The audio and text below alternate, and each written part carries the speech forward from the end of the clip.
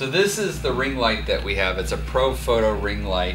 It's really common in beauty and portraiture, so we're going to do a couple of things that are sort of beauty and high key coming up here. So I thought I'd bring this out. And you can think of this as becoming your main or your fill, depending on how you want to use this. The one that we have here is, we have a couple different versions, but the acute, and the 2R means it's radio transmitter, and then 1200, so that's the watts per second. So that tells you how powerful it is. The one that is not a radio one, there's a pocket wizard goes along with it. So this is all set up so when the camera goes off, it triggers the power pack and the flash to go off. The flash isn't directly attached to the camera, but that is an option as well too. On the side here, it tells you basically how to do your power settings. So you just kind of have to look through this. What you'll notice, there's an A and a B. The A and the B is the way that this is set up. So A is a single light, and B means you can divide the power. So think about this. The A can have half the power, so 600 watts per second, and the B can have 600 watts per second. So the B's can then divide again, so you can have 300, 300, 600. That gives you 1200 total. So that's how it all divides up. That's basically what you have. You don't have like infinite amount of changes like a mono light. You're a little bit more restricted in a sense. So right now I've got it set at the lowest power setting, which is the bottom of one flash head. So the bottom one flash head means that I have there's an A plus B, that means the power goes to all areas. There's an A or B. So right now I've got it to go to the A or B. So now it's allowing me to just use a section as opposed to the whole thing. Then there is on the A, because I'm plugged into the A here, you'll see that there's a circle that's totally white. That means it's getting all the possible power. Or these are like stops in a way that this divides the power down. So out of that 600 that can go to the side, these other ones allow me to divide it down. So this little white that looks like a fourth means I'm getting a fourth of that possibility there. So 600 divided by 4. So like 300 divided by 2, it's about 150 that I'm limiting myself down to there. So that's how we get to this point. So that takes me down to the lowest possibility right there. So you can see full, you can see half, and you can see a quarter.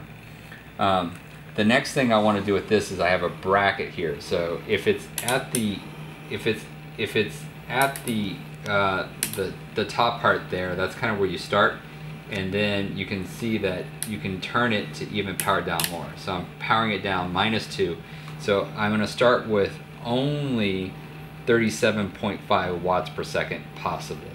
If I go back up, I can take it to 75 or even 150, but that's the range, and it's a lot of power coming out of here, especially in somebody's face.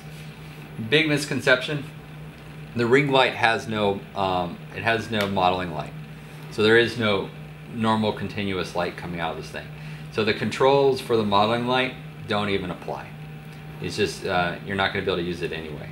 So other attachments that could be purchased in the future or something like that might be able to work with it, but we don't have a modeling light on our ring light. So I'm just going to kind of point this towards the ground, and there's a test button, and so you can see there's the test that goes out there. And did you hear that little beep? So that little beep means hold on, I'm charging, and then it's ready to go again. There's also a little thing over here that says slave unit, and the slave unit, if the light goes off in the room, it would go off at the same time. I don't need that because I have the radio control going on. But there's a tiny bit of light here, so it took it a split second to get ready again. If you use this with a lot more power, it'll take longer to recycle the power time here. Totally different. The photogenics are mono lights, and this is a power pack system, and in a sense it's symmetrical. It's just you've got half going to 2 possible devices and half going to 1 possible device. So that's the way it splits up there. Alright, so now I've got this all set up here. So the camera's on a bracket, and the bracket's attached to the ring light, and there's a reflector on the ring light. The reflector is just to maybe make it a little less harsh. This is a frontal light, direct light directly on a person. It's kind of like the opposite of what we normally do, but it can really fill in all the shadows quite nicely. So it's a very flat look to some degree, but it's kind of popular. I put this on here just to kind of show you that you can attach a tripod. In the future we'll probably have about a handle that only comes to here to kind of hold it, and that might support, especially in a horizontal configuration. If you don't want to use that, you can just undo off a tripod or a light stand, or take the handle off. It's really hard to control though, it's a lot of weight in one hand, so you can put your hand on the bracket and you can kind of hold that like this, so you've got your normal here. But you know, it's some weight to kind of control one of these guys here.